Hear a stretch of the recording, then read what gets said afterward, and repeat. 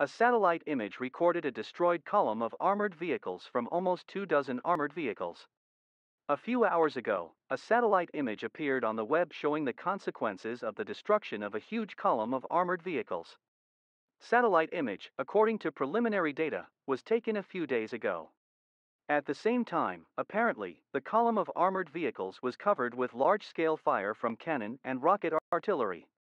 On the satellite image, you can see that the column of armored vehicles was literally sandwiched between the buildings and, apparently, was simply destroyed by artillery.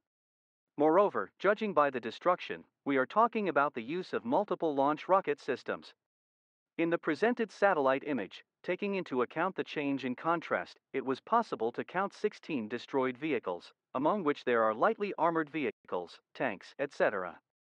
At the same time, judging by the grouping of vehicles, it can be assumed that the latter was either intentionally hidden in this area or prepared for immediate use.